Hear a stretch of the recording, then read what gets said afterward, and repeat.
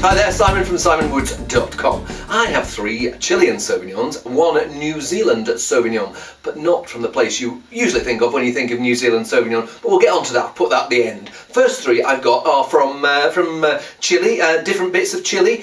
First 2 both sit on the Colchagua Valley, but they're from cool bits of the Colchagua Valley, because there are warm bits. There's places like Apalta where you get really good ripe Carmenere and big, beefy, powerful, but fragrant Syrah, and Cabernets aren't too slouchy either. But we're close to the coast here. First one we've got is Yali. Yali Sauvignon Blanc winemaker's selection from the beautifully named Lolol Valley. Lolol is one of those words that you can't just say once, so I'll say it again. Lolol.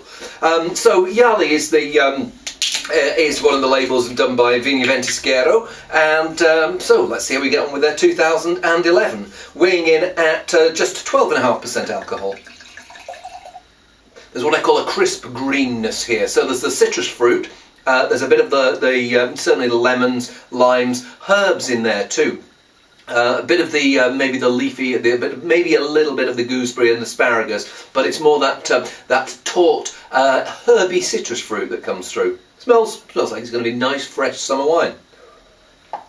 Touch of green pepper. It's funny because at 12.5% alcohol, I thought it might be on the light side, but it feels like it's got quite a rounded core of generous fruit. But then when you think it might be just going a little bit too soft, there's that citrus bite that kicks in at the finish.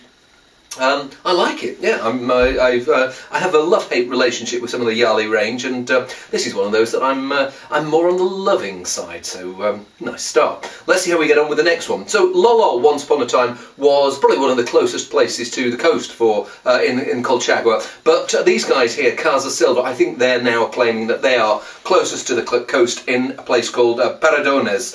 So this is the Casa Silva Cool Coast Paradones Estate Sauvignon, again 2011. And I mean, it really is very few kilometres. If you're a very good spitter, you might be able. No, you'd have to be a very good spitter to get the few kilometres. Does it say on the back how far it is? I think it's like about 3 or 4 kilometres from the sea. Certainly, you can see it and you can feel the cooling breezes. Let's see whether you can feel the cooling breezes coming through in the wine.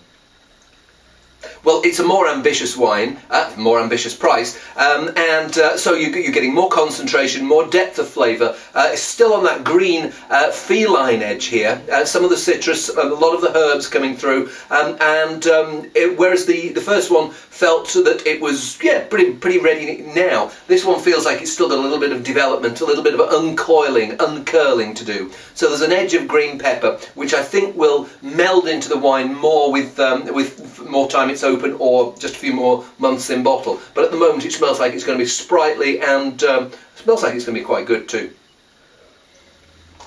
I noticed more smoky, flinty characters going on there. Yes, there's the extra concentration, and so there's the citrus side as well, but there's more exotic, maybe verging, almost a little bit of the, lilt with the totally tropical taste, the grapefruit bit, but tinged with the tropical edge of pineapple. So and as I say, sprightly, but I think there's a better wine to emerge in about 3 or 4 months' time. And step up from the Yali. The Yali was good. This is better, and I think we're in early April now. This is almost one of those that I've been wanting to drink late our summer, not late Chilean summer, because it's late Chilean summer already. Let's see how we get on with the final Chilean, which is not from the Colchagua, but from Lleida. And it's Calitera Tributo Sauvignon Blanc, single vineyard. Oh, is another word I want to say more than once. Block Algarrobo. And alcohol-wise, 13.5%. So we've gone 12.5, 13.5. Let's see how we get on with this one.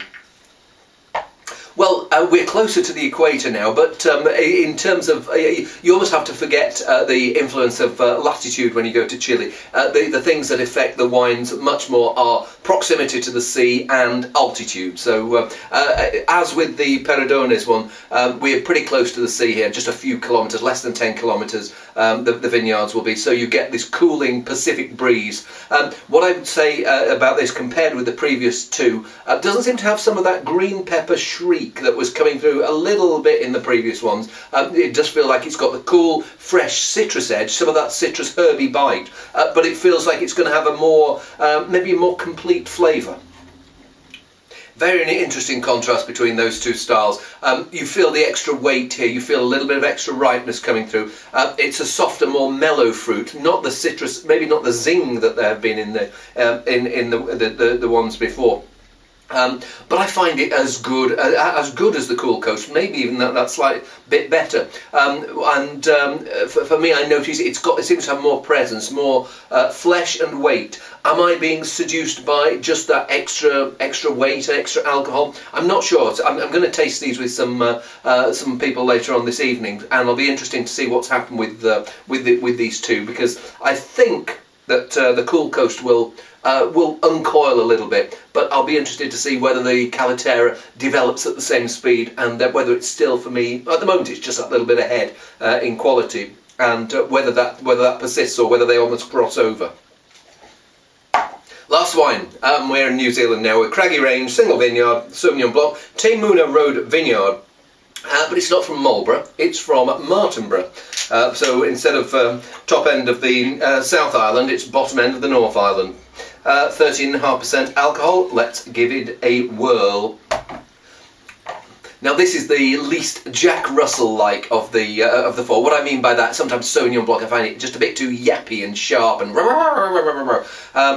but here it feels like a rounded, confident wine that isn't trying to maybe assault you with those overt, what I call the green spring-like flavours that seem to be in certainly the first two, a bit less in the third one. Here, even less so. It feels like a rounded, more confident, more laid back, not trying as hard to say, pick me, pick me, pick me. Does that mean it's going to be a better wine or just a different style? Let's see. Yeah, it's quite a rich, rounded, grown-up style. It has got the herbaceous notes in there, but in terms of the flavours, they are, as with the Cool Coast, I feel that there's still some uncurling to do. But here, it's more on the bit of the pear, bit of the stone fruit, the apricots, the nectarines, alongside, if there's citrus there, it's on that riper citrus end, and there's a touch of apple here.